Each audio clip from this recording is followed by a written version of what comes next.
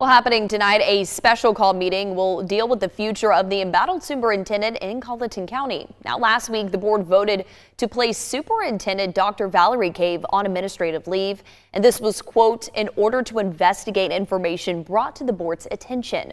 But we do not know at that time what that information is. Now, Assistant Superintendent Jessica Williams is serving right now as the acting superintendent. That special board meeting starts tonight at 6 p.m.